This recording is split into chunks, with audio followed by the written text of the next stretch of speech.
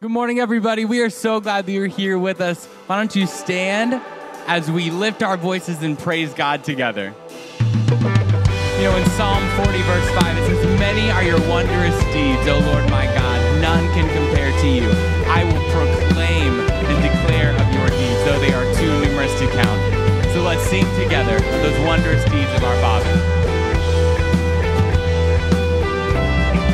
Come, let us worship our King.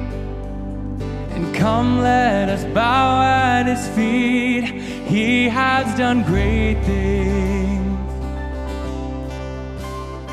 See what our Savior has done. See how his love overcomes. He has done great things. He has done great things. Oh, hero of heaven, you conquered the grave. You free every captive and break every chain. Oh God, you have done great things. We dance in your freedom, awake and alive. Oh Jesus, our Savior, your name lifted high. Oh God, you have done great things.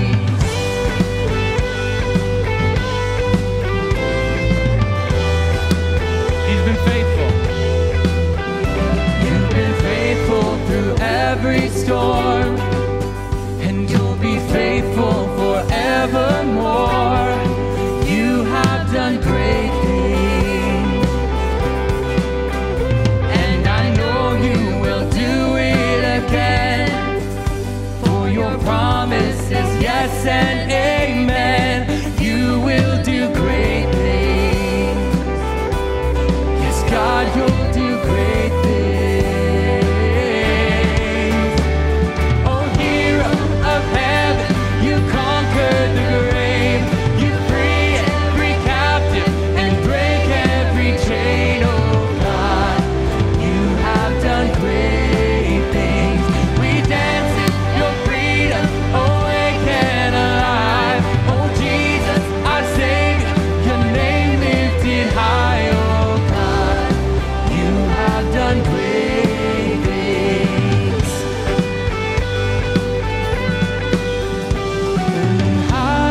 Hallelujah, God, above it all, and hallelujah, God, unshakable. Hallelujah, you have done great things. Sing hallelujah. And hallelujah, God, above it all, and hallelujah, God, unshakable. Hallelujah, you have done great things. You've done great things. Oh, hero of heaven, you conquered the grave. You free every captive and break every chain. Oh God, you have done great things. So we dance in your freedom, awake and alive. Oh Jesus, our Savior, your name lifted high. Oh God, you have done great things. Oh God, you have done great things. Oh God, you do great things.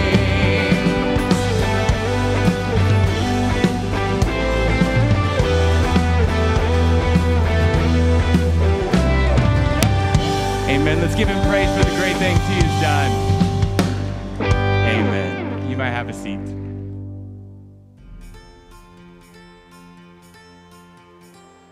Twice a year, Forum hosts a child dedication service.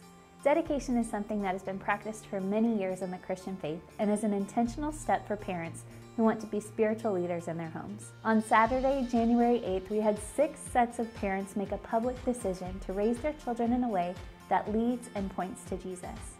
At this event, these families had the opportunity to be encouraged, challenged, and prayed over by our staff. This is only the beginning of the church partnering with these families. We as a church commit to come alongside them and create consistent relationships and relevant environments for their children so they can grow in their relationships with God from birth through adulthood. We know that being a spiritual leader may not always be the easiest thing to do, but it is always the greatest contribution we can make to our families. At this event, parents were encouraged to make 3 commitments: to pray for and with their children, to align themselves with God's Word, and to connect with a community of faith. We as a church want to support, encourage, and equip these families as they seek to love and live like Jesus. Please join us in praying for these parents and all of our Forum family.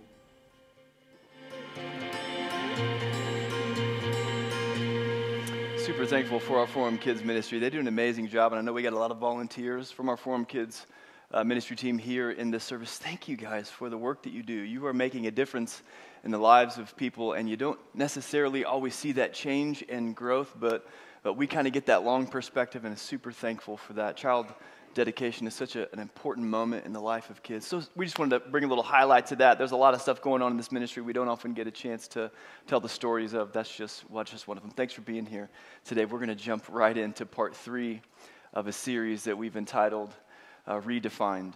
And this idea of redefining things and how we've redefined things and how God redefines things, that's an important idea. And the way that we've gotten into this teaching is a little bit different than what we typically do, because we've been talking first and foremost about the massive amount of disruptions that are going on in our world today.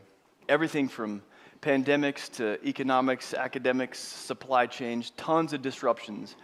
And what a lot of people on the stage of social science and cultural analysis are saying, that we are seeing some of the greatest seismic shifts in the way that people think and the way they behave, or the way that they live in response to these disruptions. And if you're not careful, you could stick in a news feed for just 5 minutes and it gets like a pretty bleak outcast. But we're actually coming at that from a different angle and saying, no, actually, this has been good for us because it has peeled back the surface. It's pulled back the curtain and helped us to really dial into some of the underlying issues that are going on in our world. Some of the underlying issues that are happening like in our own homes. And we can leverage that. And so the moment we start talking about this is the moment we started stepping into really the most difficult underlying issue that you and I will face, the global issue, humanity's ultimate issue, is sin. So we start talking about disruptions and shifts and underlying issues the moment we come face to face with one of the issues that we face every single day of our life. And you and I have redefined sin in a lot of weird ways. Like, it's not that big of a deal. We don't necessarily need to talk about it. Maybe it's not actually even that bad.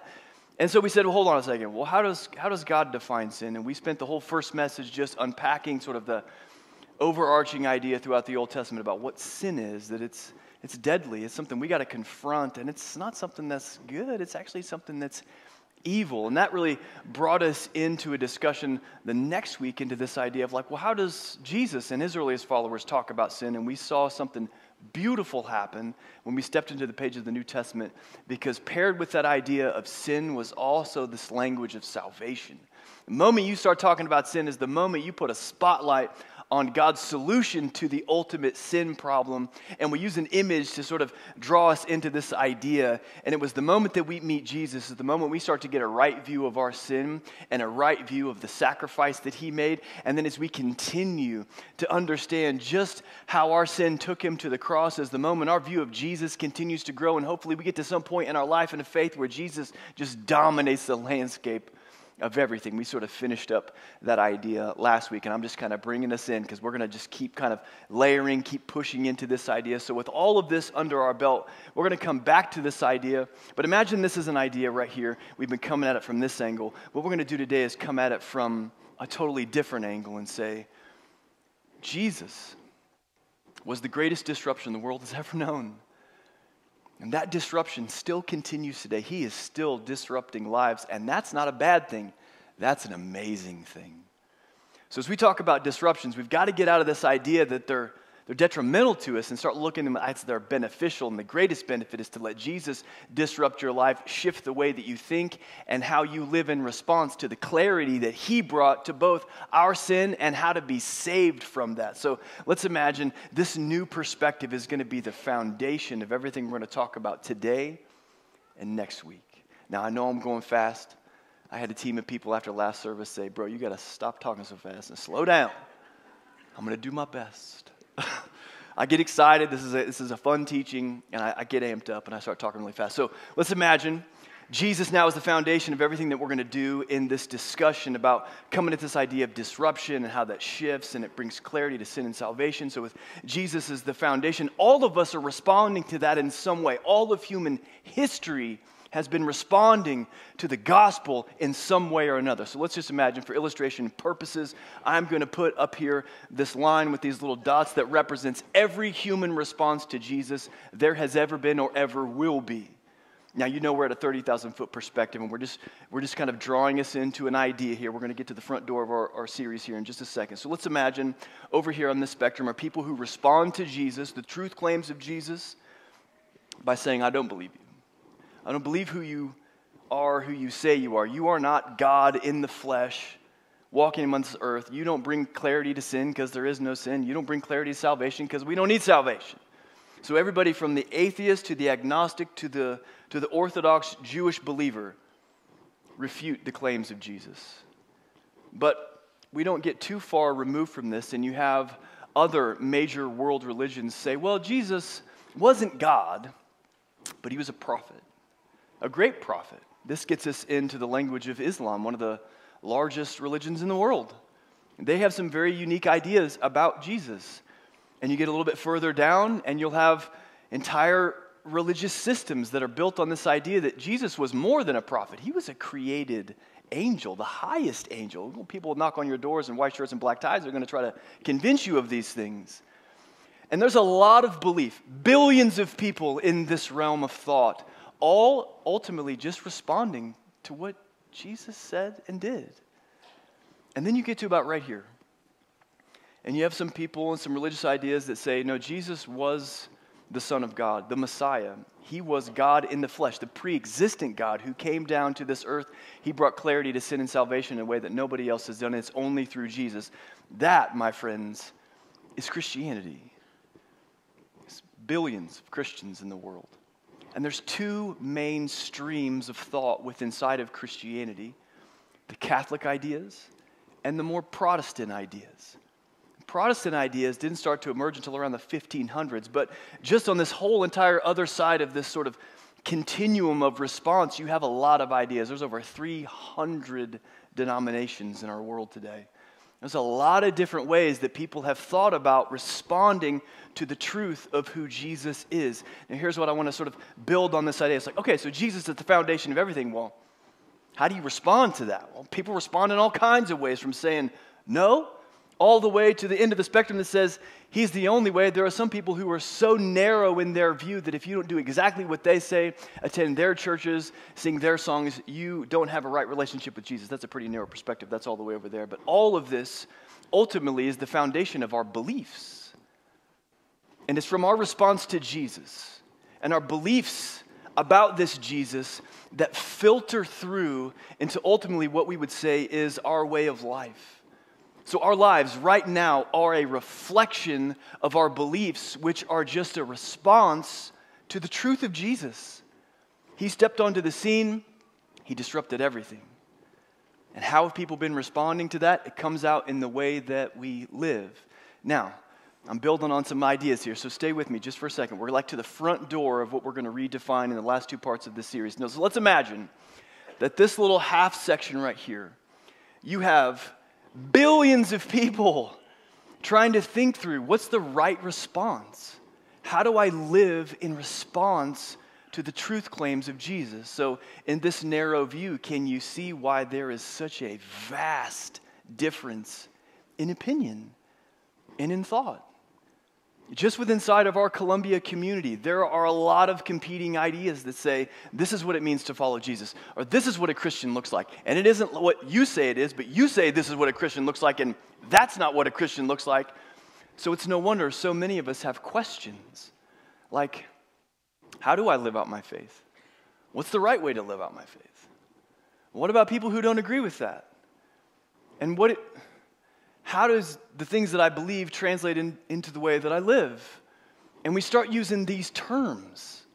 Like many of us today in this room would probably say, if you had to fill out a blank or fill out an online survey, you would probably say, I'm a Christian.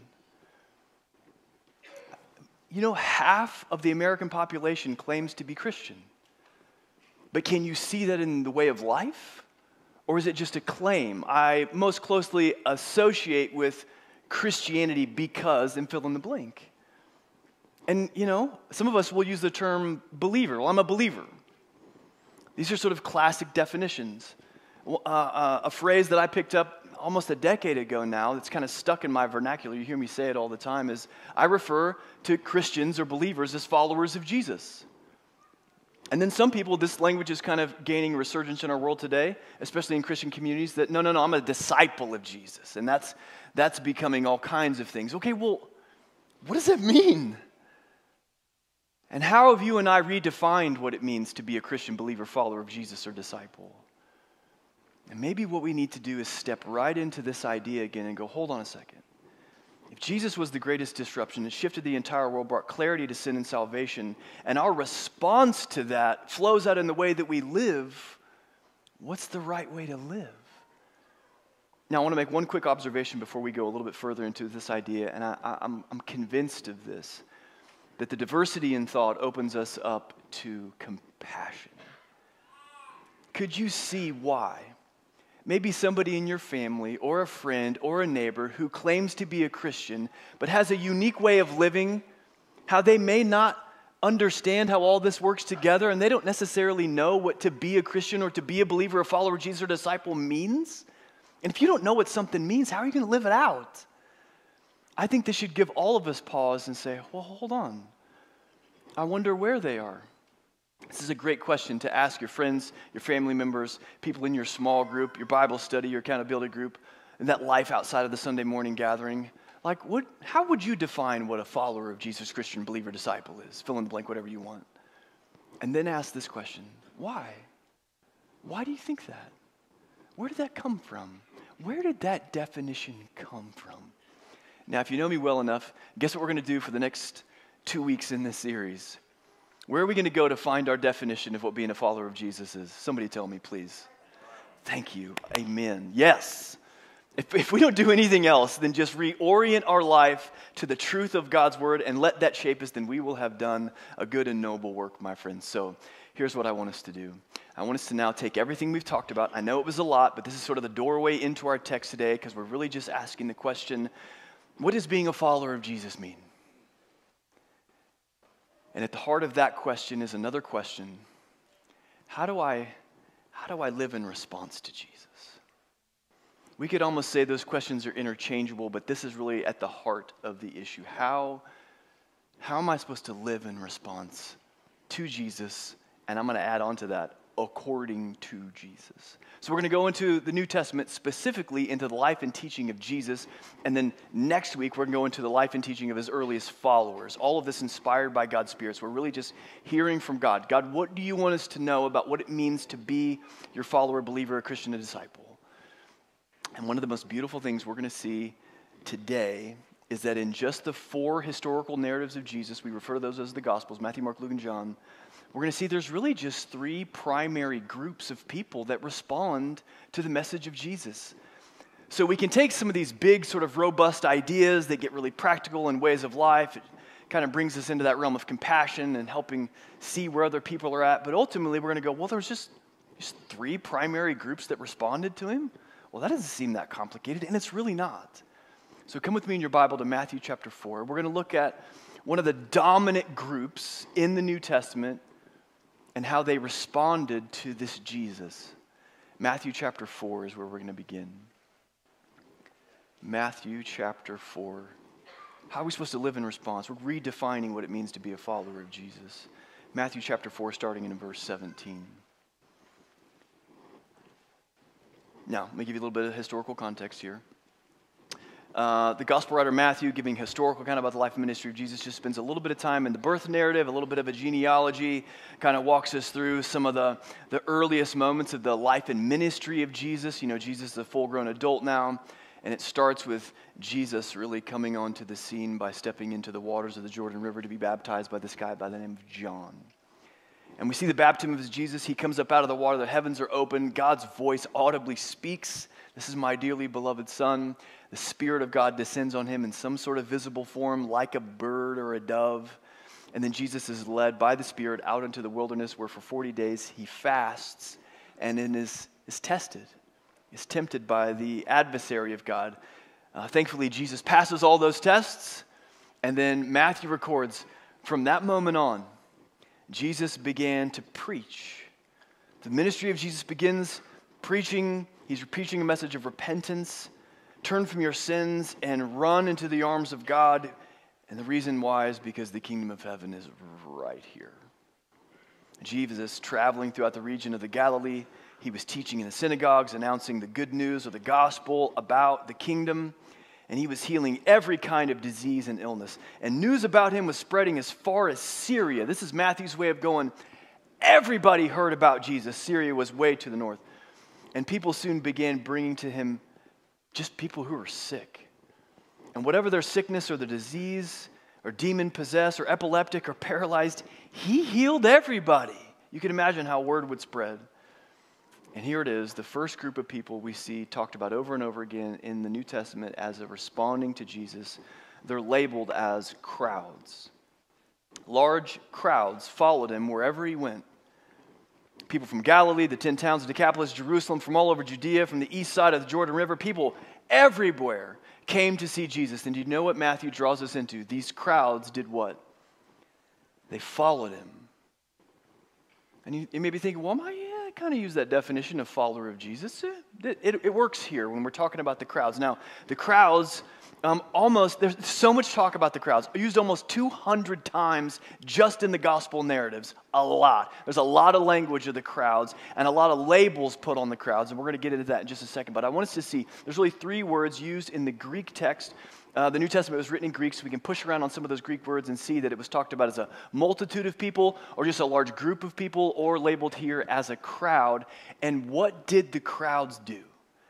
They came to see Jesus, to hear Jesus, to be healed by Jesus, to have demons cast out. They're bringing everybody in their family just to see this miracle worker. Now, Matthew sets this whole thing up, and then he brings us right into what is known as the Sermon on the Mount.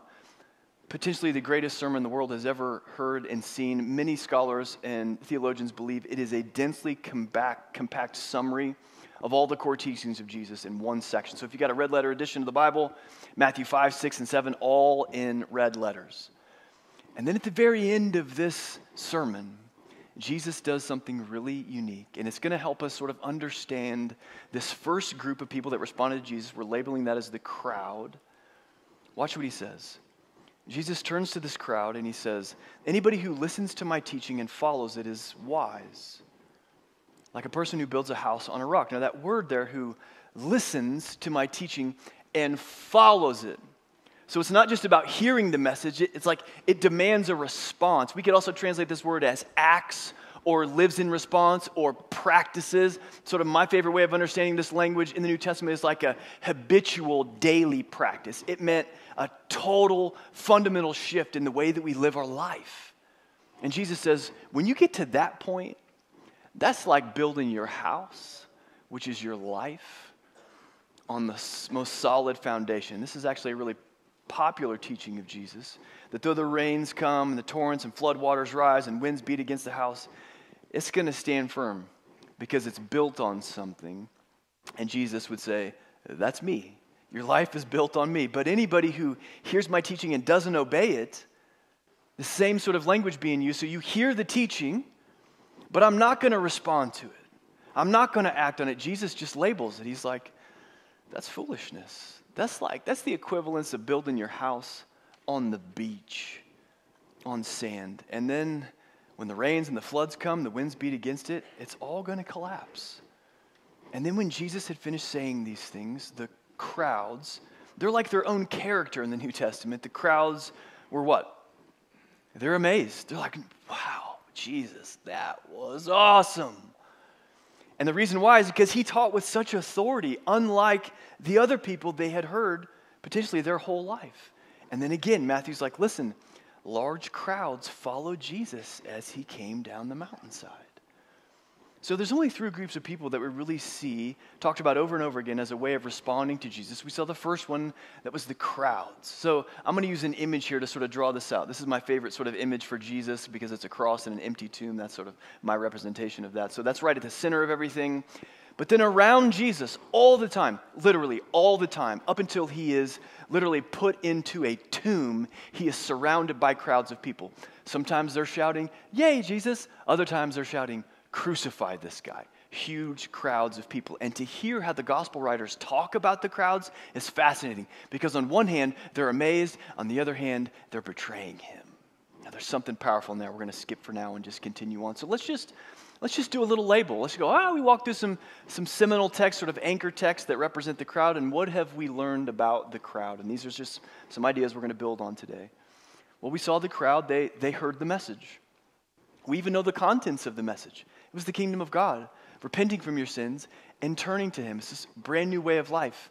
And what do we also see? We also see that they were ministered to. How is that? They heard the preaching and teaching.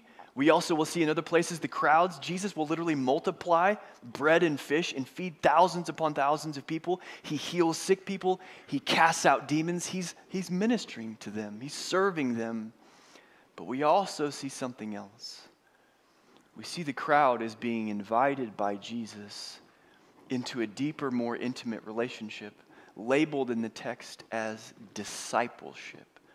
So as we talk about the crowd, and we can begin to kind of come up with some of these labels, I want to push into this last one here as we sort of round out this idea of the crowd. And I want us to listen to the invitation that Jesus gives to the crowd. He does this on numerous occasions. We're just going to look at one. And to do that, we're going to go into Luke chapter 14.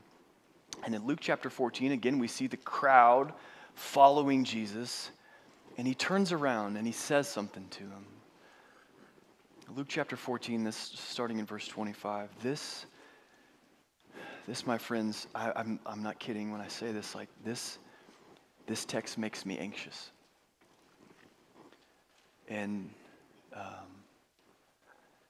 I struggle to step into it without giving just a little bit of a warning. I did that last service, and everybody looked at me like, "What are you about to read?" But I'm going to say it here again.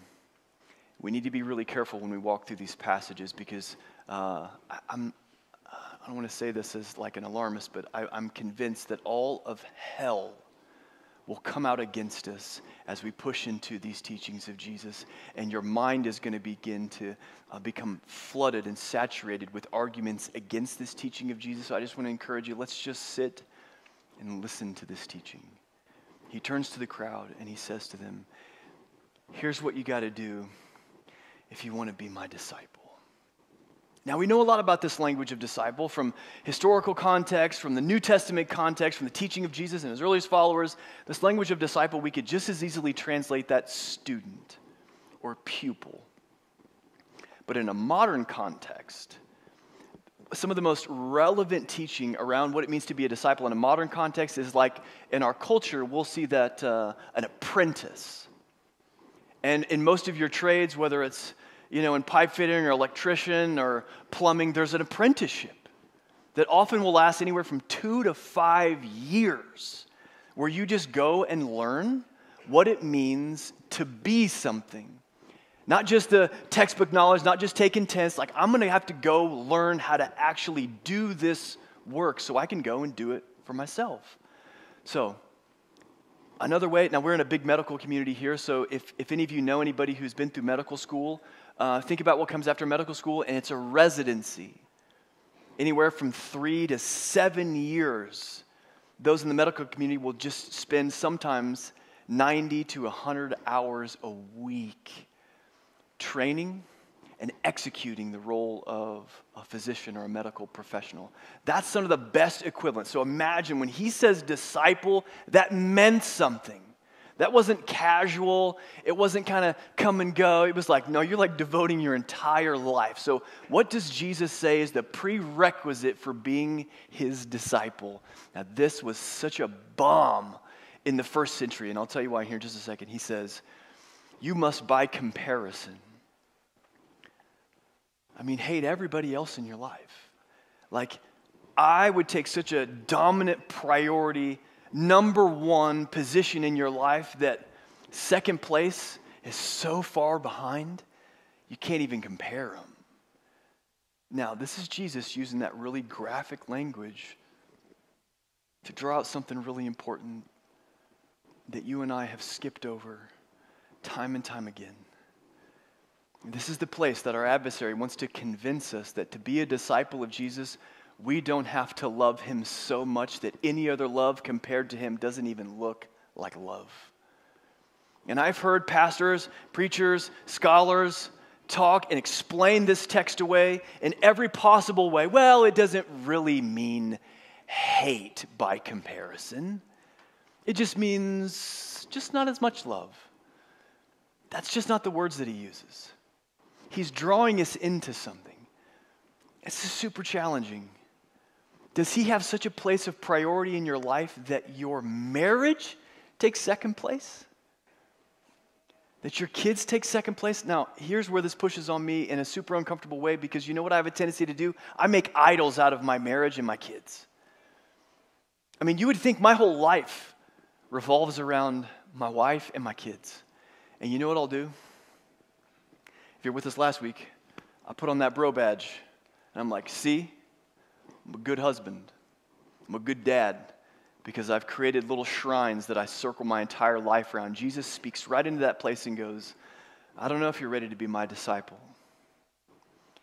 And I have struggled with this teaching. I don't know if I've never not struggled with this teaching, because it's a call to such a radical way of life. And then he says, he keeps going, that if you don't carry your own cross and follow after me, you can't be my disciple. The moment he starts talking about carrying a cross is the moment he's talking about if you're not willing to give up your life for this kingdom that's breaking out on the earth, not only am I the priority, but are you willing to shed your own blood? Now this confronts modern Christianity in ways not many other things do, because we live in a culture, in a world of comfort and convenience. We're not willing to sacrifice our schedules, let alone our finances, let alone our priorities. We make gods of our careers. We make gods of our educations. We make those priorities. And he goes, unless you're willing to just literally give up even to the point of your own life, is it possible to be a disciple of Jesus without that willingness? Not according to Jesus. Like, hold on a second. And if you're like me, I'm standing up here on stage right now and my brain's going, well, I mean, within reason. I'm tired of listening to those voices that are not Jesus. And then he says something else. And I don't want you to even begin. I don't want you to start until you take a step back and sit down and count the cost of it. And he uses a building analogy here.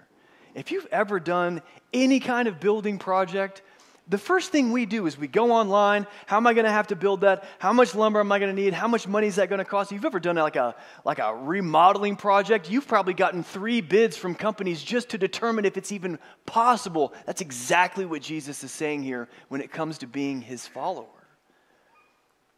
We've redefined Christian, disciple, follower of Jesus, believer in all kinds of ways. Most of the definitions don't actually use the language of Jesus. How many of us have ever sat down and said, do I? Am I? Is it even possible? Am I willing to put him first? Am I willing to sacrifice everything? Have I sat down and counted the cost? Now, remember this within the context of this teaching. Who's he saying this to? He's saying this to a crowd of people who are amazed. They're like bought in. Jesus, I'm bringing my grandma to you because I trust and believe that you have the power to heal. I'm saying there were some people in the crowd in the first century who have greater faith than we do, because they were actually living in response to a faith healer that they thought, I just got to get you in proximity, Grandma, because he'll heal you. That's trust. That's canceling work. That's packing a lunch and heading out into the wilderness on probably a 2-3 day hike just to see this guy. That's a demonstration of something. So we define the crowd. They got ministered to, they heard the message, And they were invited to something deeper. And it was to discipleship. And in that language of crowd and the invitation, we actually heard Jesus say something really important. And I want to just kind of cycle back to this sort of summary ideas here as we plow through this.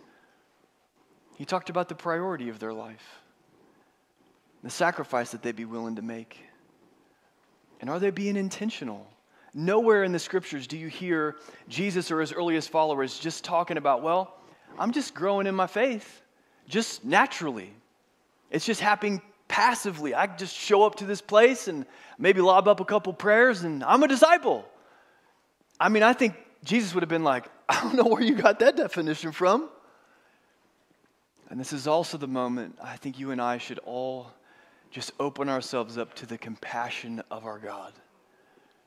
As he looks at us right where we are, many of us right in that crowd. And he says, I got something else for you. And it's going to require something.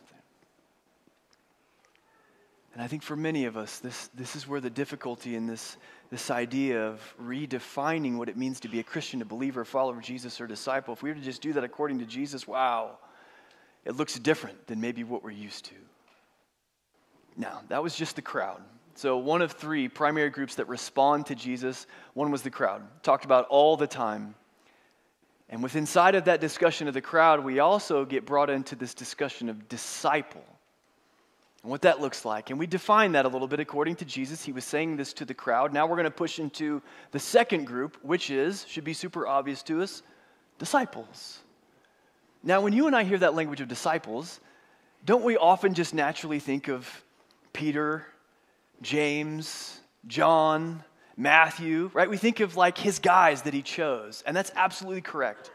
But it's not the total picture. Did you know that Jesus had more than 12 disciples? I want to show you this in the text, and I'm going to stay in Luke, but I'm going to go back a few chapters into Luke chapter 6. Jesus, he goes up onto a mountain to pray, Luke chapter 6, and he prays all night to God. I don't know, for whatever reason, that's really just hit me all morning long. Before Jesus chooses his 12, he sacrifices an entire night worth of sleep just to pray. Have you ever done that in your life? Man, what a challenge. And then so early that morning, he called together all of his disciples, and he chose 12 of them to be apostles. So within the crowd, there were people who heard the message but responded to it, heard that commitment that it took, and they're like, I'm in. And so he gets all those guys together, and he's like, I'm going to choose 12 of you. And here's their names. Luke says, there's Simon. His name would later be changed to Peter. Andrew, that's Peter's brother. James, John, Philip, Bartholomew, Matthew, Thomas. Another James, that got confusing. And Simon, that would have been confusing. And then 2 Judases. There's 3 sets of 2? Jesus, man. No wonder they all had nicknames. Now, when he comes down the mountain, we're going to see all 3 groups right here. The crowd, the disciples, and the 12. But we're just focused on the second one here really quickly, the disciples. He comes down from the mountain. The disciples stood there with Jesus in a large level area, surrounded by many of his followers. Those are the additional disciples, and by the crowds. They're all followers of Jesus, but following for different reasons. Now, there were people from all over Judea. Luke's just telling us. Who is in the crowd? Everybody's in the crowd. We're going to see this on numerous occasions. There's religious leaders in the crowd. There's Romans in the crowd. There's foreigners in the crowds. There's locals in the crowds. At a certain point, Jesus' family's in the crowd. And they'd come to what? They'd come to hear him. It's just this refrain, this echo. The crowds come to hear Jesus because they're amazed at his teaching and to be healed by him. People that were troubled with evil spirits, they got healed. And people were just crowding around him, just trying to touch him. Luke says because the healing power went out from him and he healed everybody. People were just trying to get their hands on Jesus. Could you imagine dealing with something? You got a sniffle and a cold. You're like, where's Jesus? You know, like we run to Advil or whatever. They ran to Jesus. Imagine the crowds pressing in on him. Now, I want to show you another section. I'm going to go back to Luke chapter 10, and we're going to see this distinction between the 12 and the larger group of disciples. Now it's actually given a number. The Lord chose, Luke chapter 10, 72 other disciples, and he sent them ahead in pairs to all the towns and places that he planned to visit. Now let's listen to the distinction that's being made between the crowds and the disciples. 72 disciples are sent out by Jesus to do something very specific. And we don't read about it until they come back. Luke chapter 10, verse 17. When the 72 disciples returned, they joyfully reported to him, Lord, even the demons obey us when we use your name. Now, this is kind of lost on us, but in a first century culture, the ability to cast out demons was like the ultimate power. You could control demonic forces. So, like if you were to kind of, and we should never do this, sort of rank miracles, that's weird to even say, but it's like multiplying food, walking on water, healing people of sickness, casting out demons. Oh, that's like the platinum level of power right there. And who gets it? Who's doing it? His disciples are. So let's just really quickly go, okay, well, we've labeled the crowd, but could we do the same thing for disciples? And we can. What did we see? Well, they don't just hear the message. We know they're responding to the message, right? That's kind of the big idea that we've been talking about. That Jesus shows up on the scene and everybody's responding in some way, from like non-belief to a super narrow view, but it's really just belief in what Jesus said that filters into the way of life, and it's that way of life that gets played out in actual day-to-day stuff. Well, what does that response look like? Well, they weren't being ministered to as much as the emphasis shifts to they're now ministering to others. That's a huge distinction the text makes between the crowd and disciples. And did you catch this? Do you know what they got to experience as they did the work of the ministry? They get to experience joy. And as I'm looking out over the room at some of you, you know exactly what this feels like. You could tell me stories of the joy that you have experienced by just serving others. There's this weird thing that happens when you pour yourself out almost to the point of exhaustion. There's a like spiritual kind of filling that you have that goes beyond the numbers of hours that you've missed of work or the sleepless nights that you've had. There's a kind of joy, and the moment you experience that, I'm telling you what, you're going to want more of it. Because you're like, oh, that's the joy that Jesus talked about. That doesn't come from me. That doesn't come from my circumstance. It actually comes in the midst of difficult circumstances. That's the kind of joy that I can have. Yep, who is that for? That's for the disciples. Okay, so all we're doing is just drawing a picture today, right? We've got the crowd, but inside of the crowd, there's the disciples. But in that discussion of disciples, there's also a more inner circle that we would label as the 12. So here we have all three primary groups that respond to Jesus. The crowd, everybody was in the crowd. Non-believers and believers alike. His enemies were in the crowd. His family was in the crowd. Those who responded to the message, and then the 12 that he pointed out. You, come with me. That was special. Now, I'm going to go into just a couple passages that talk about the 12. We're also going to see the crowd. We're also going to see the larger group of disciples, and it's going to show us something. So I want us to see this. Matthew chapter 10. Jesus calls his 12 disciples, very specific, together, and he gives them authority. Where does the authority come from? It comes from Jesus. That's really important. And he gave them authority, I'm in Matthew chapter 10, to cast out evil spirits and to heal every kind of disease and illness. His disciples and the 12 were given authority by Jesus. And here are the names of those 12. And Matthew, just like Luke, give us these names. And watch what Jesus does. He sends the 12 out. I'm going to send you out to minister to others. And then he says, don't go to the Gentiles with the Samaritans. That time hasn't come. We know that from the full canon of the scripture, but only to the people of Israel. That was very specific. And I want you to go and announce to them what? This is going to sound just like we heard Matthew talking about in chapter 4. This is what Jesus was doing. He was announcing to them that the kingdom of heaven is near. Heal the sick, raise the dead. What? Cure those with leprosy, cast out demons, give to others as freely as you have received. We're getting a picture of the role and the work of those who are believers. Maybe we label that as a Christian. That term Christian is actually only used 3 times in the New Testament, twice in the book of Acts, none in the Gospels, and only 1 time mentioned by Peter later on in one of his letters. And we use that term super broadly, but is that what Jesus was calling us to? Or was it disciple? Oh, now, if you say disciple, is the moment you're like, oh, so the priority of your life is Jesus, and you're willing to give up everything for him, and your focus is on ministering to others.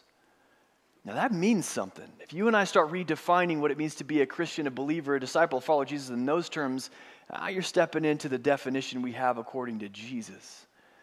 Now I want to go into one other section. This is going to be in John chapter 6. This is a really difficult section of Scripture. You won't hear many sermons on John chapter 6 because it is so fraught with theological and interpretive challenges. And I'm like, we got this big juggernaut of a teaching. Let's do it. Come with me. We're going to see Jesus speak to the crowd, to his disciples, and to the 12, and we're going to see how critical these responses come. John chapter 6. We've come out of Jesus feeding thousands and thousands of people, literally multiplying food for them, feeding them. And then he and his disciples, they slip away. They go across the sea, and the crowds are like, what? Where'd Jesus go? And so they go find him on the other side, and they find him, and they go, Rabbi, when did you get here? Like, why did you leave us? It's breakfast time, Jesus. And he says, here's the truth. You want to be with me because I fed you, not because you understood the miraculous signs. Who do you think he's talking to? He's talking to the crowds who look to Jesus to provide for them. They want to be able to consume from Jesus because he's amazing and he's a miracle worker. Jesus, what are you going to do for me? And then he challenges them. Don't be so concerned about perishable things like food. Spend your energy seeking eternal life. There's that invitation again that only the Son of Man can give you. God the Father has given me the seal of his approval. I have ultimate authority. We've heard that over and over again this morning, the authority that Jesus has to give. And they're like, oh, well, Jesus, we want to be like your disciples. We want to perform God's works. What do we do? What button do we push? What lever do we need to hit? What box can we check? Watch what Jesus says to them. This is what God wants for you. Believe. Believe in the one he has sent. Now listen to this response from the crowd. Well, why don't you do another trick for us? If you want us to believe in you, Jesus, convince us. Now, not a real favorable view of the crowd here. Difficult moment. And do you think Jesus in this moment's like, all right, I will. You guys hungry? Here. Do you know what he does next? He goes into one of the most profound teachings that we'll spend our whole life just scratching the surface, talking about bread and how God provides for his people from heaven. And instead of going back to the time of Moses, where God provided bread from heaven and it showed up on the ground and they got to consume it, it was like miraculous reminder every single day of God's provision. Jesus now translates all of that and says, yeah, that's me. I am the bread of heaven. I am life. And without me, there is no life. There is no connection to God. And guess what the crowd responded with? They began to murmur in disagreement because he said, I'm the bread that came down from heaven. They didn't get what they wanted. They got something that they needed. And it was the truth of who he is and the invitation to come and be with him.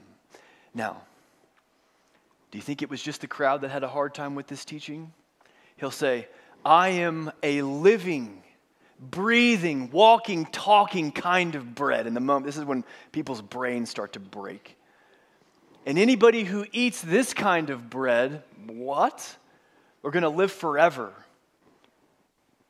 And this bread, which I will offer so the world may live, is my body. It's my flesh. Now put those ideas together real quick.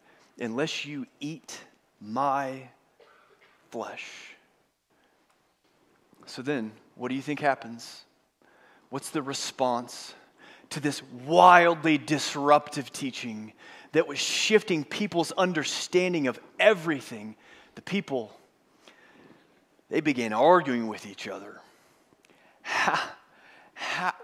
Is he going to lop off his finger and start serving? What does that mean?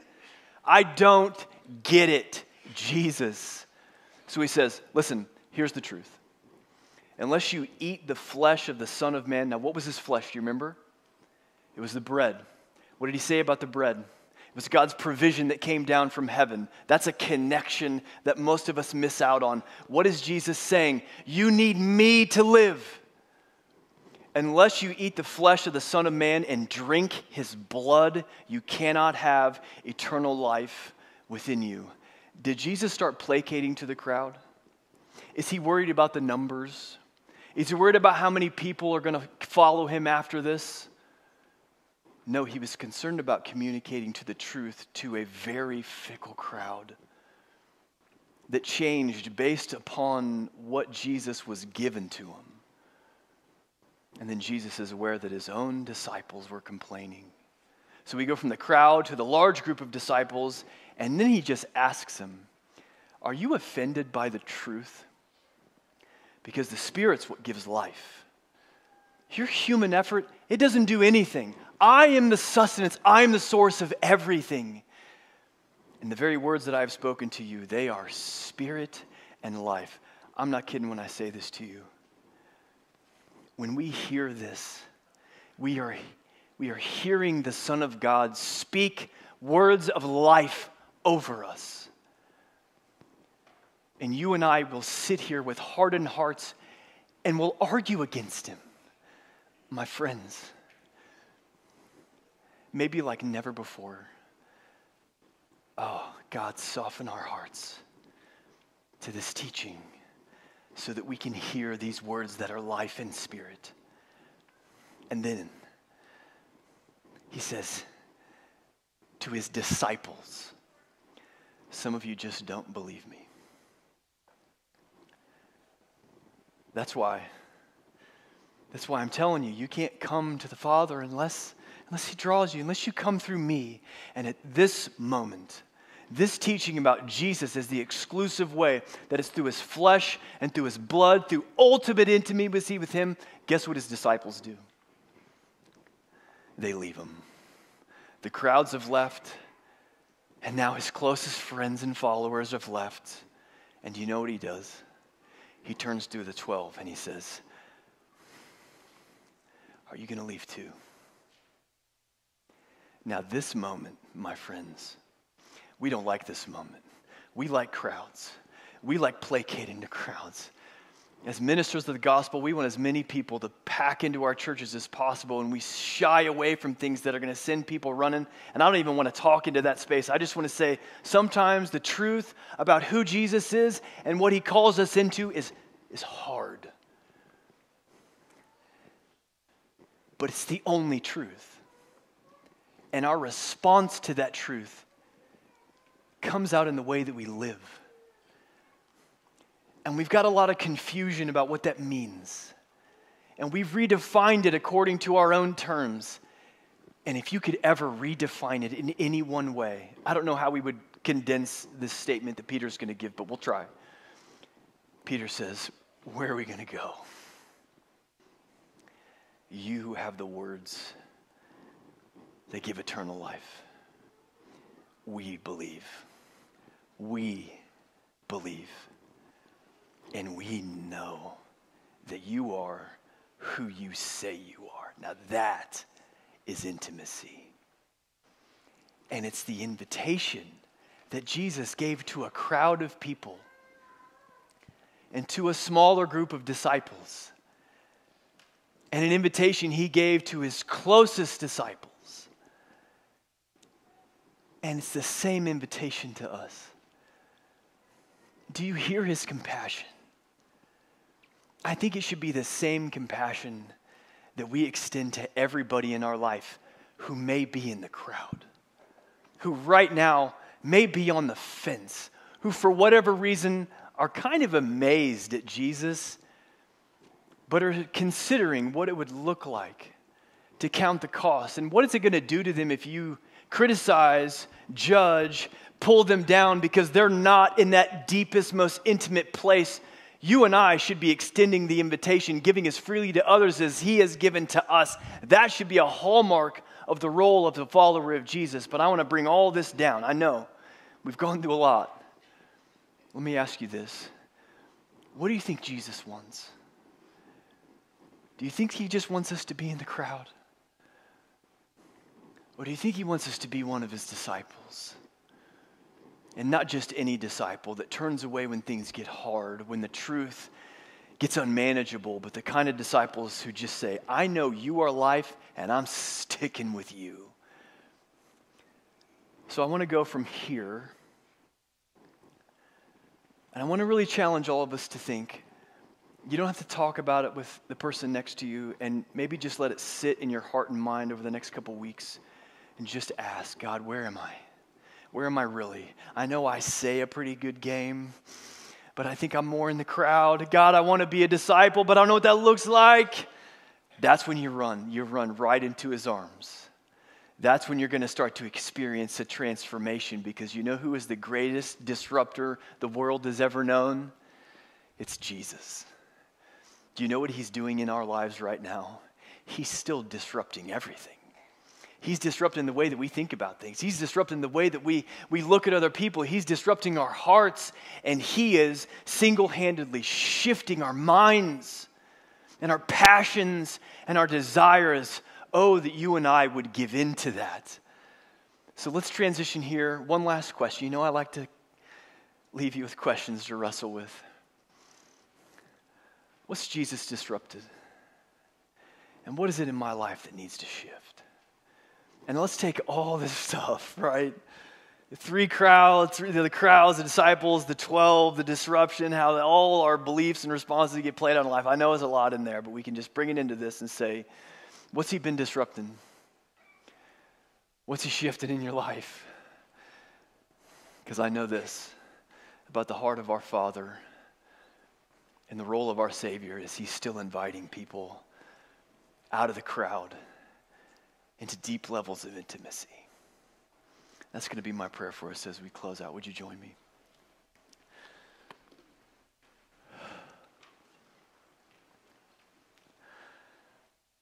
Our Father and our God, by the mercy, by the blood, by the grace, by the flesh of your Son Jesus, we stand now bowing in our hearts out of reverence, out of love, out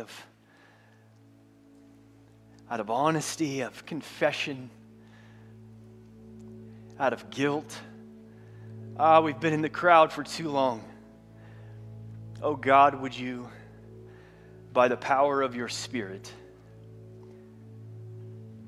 by the power of your word being proclaimed today,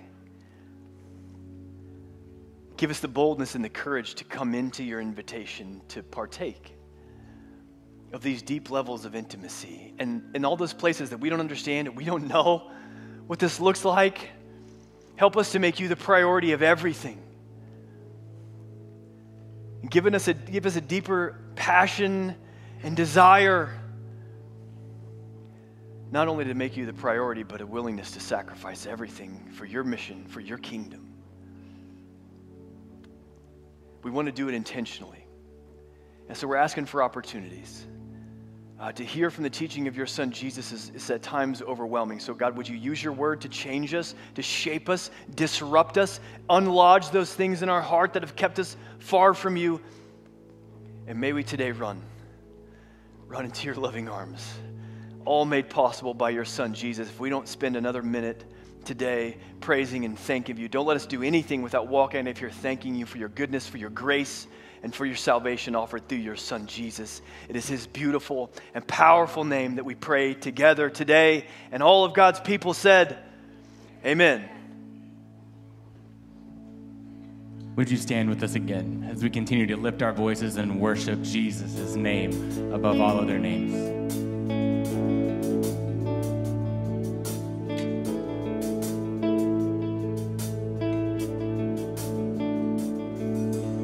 You came down from heaven's throne. This earth you formed was not your home, but a love like this the world had never known.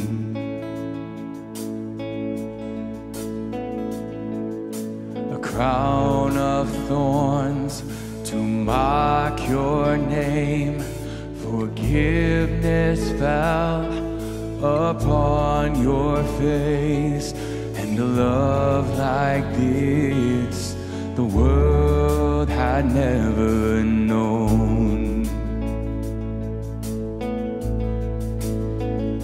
And on the altar of our praise, let there be no higher name than Jesus, Son of God. You laid down your perfect life. You are the sacrifice. Jesus, Son of God. You are Jesus, Son of God. You took our sin. You bore our shame. You rose to life.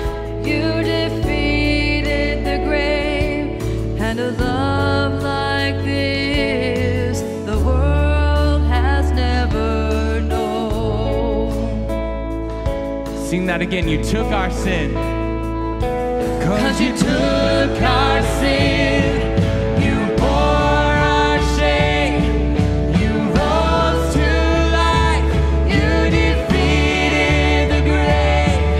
And a love like this the world has never known.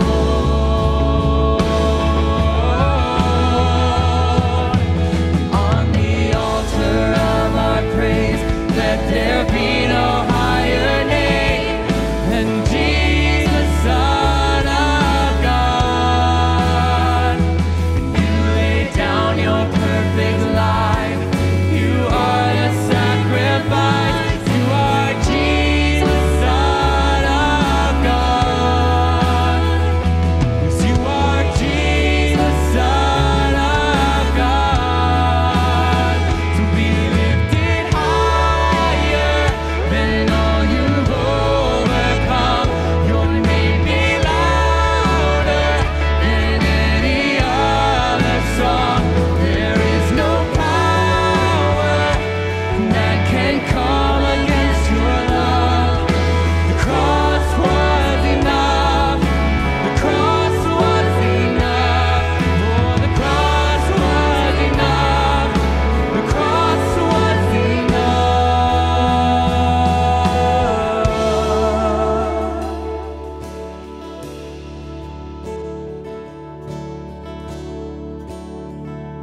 On the altar of our praise, let there be no higher name than Jesus. And you laid down your perfect life.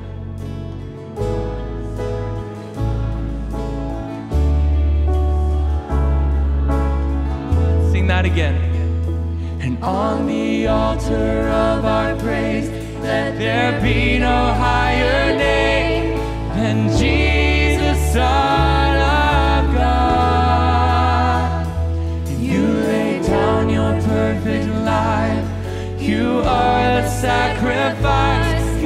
are Jesus, Son of God. Yes, you are Jesus, Son of God. So be lifted higher than all you've overcome. Your name be louder than any other song. There is no power that can come against your love. For the cross was enough. The cross was enough. Be lifted higher than all you've overcome. Your name be louder than any other song. There is no power that can come against your love. For the cross was enough. Yes, the cross was enough. Oh, the cross was enough. The cross was enough. The cross was enough. Oh, the cross was enough.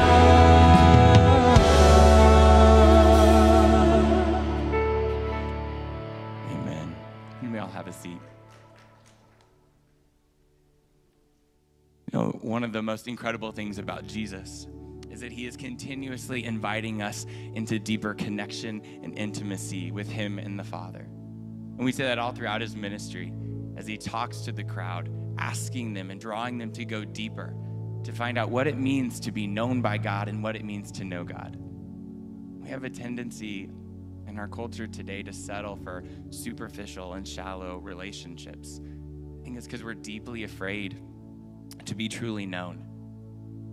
And it can be something as silly as, not allowing the visitors in your house to go to that part of your house for fear of what they might think about you. Or the manicured, filtered pictures that we put on social media. We're so afraid to be known for who we truly are. And yet that's exactly what the Father is calling us into. Deep, intimate, personal relationship with him. And the bread and the cup that we take part of in this time of communion is that reminder for us of that invitation to draw near to the Father. So hear that invitation this morning and draw near to him as we take communion together at this time.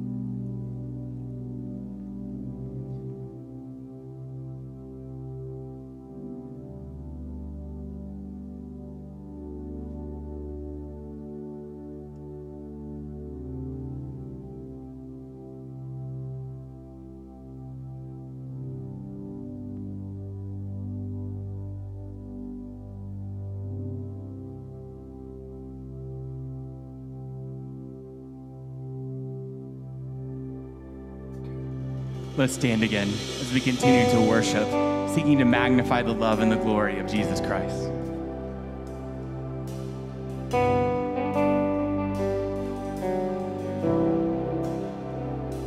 We're creation suddenly articulate, with 1,000 tongues to lift one cry. And then from north to south and east to west, we'd hear Christ be magnified.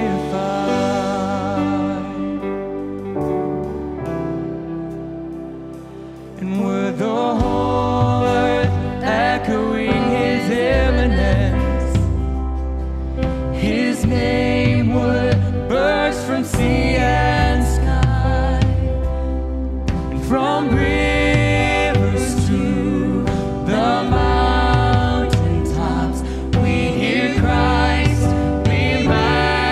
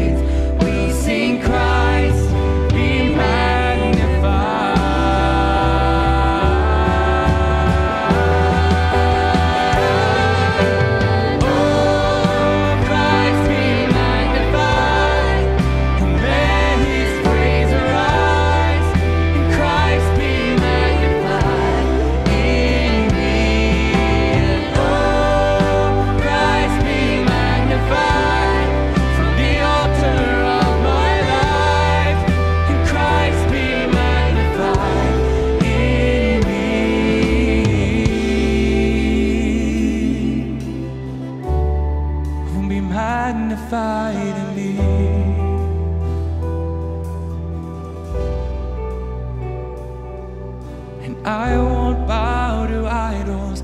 I'll stand strong and worship you. And if it puts me in the fire, I'll rejoice 'cause you're there too. I won't be formed by feelings. I'll hold fast to what is true. And if the cross brings transformation, then I'll be crucified with you. 'Cause death is just a doorway into resurrection life. And if I join you in your suffering, then I'll join you when you rise. And when you return in glory with all the angels and the saints, my heart will still be singing, my song will be the same. Oh, Christ be magnified, and let his praise arise. Christ be magnified in me. Oh, Christ be magnified from the altar of my life.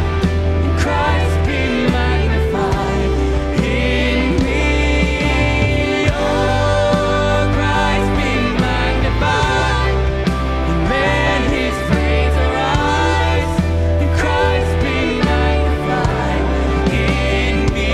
We're singing, oh, Christ be magnified from the altar of my life.